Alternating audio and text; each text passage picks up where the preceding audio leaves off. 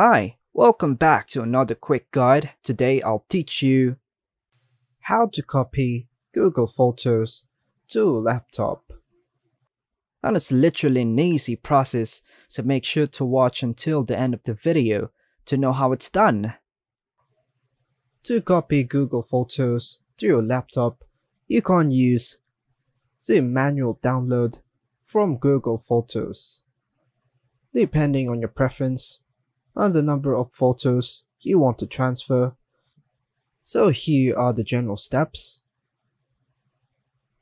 Firstly, if you want to download specific photos or albums manually, open Google Photos in a web browser on your laptop.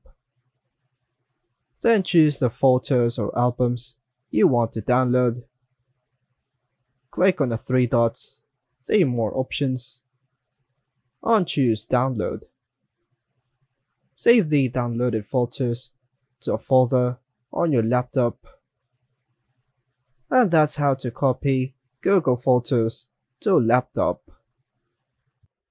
And that's all for now, folks. Hope you like and subscribe. Thank you.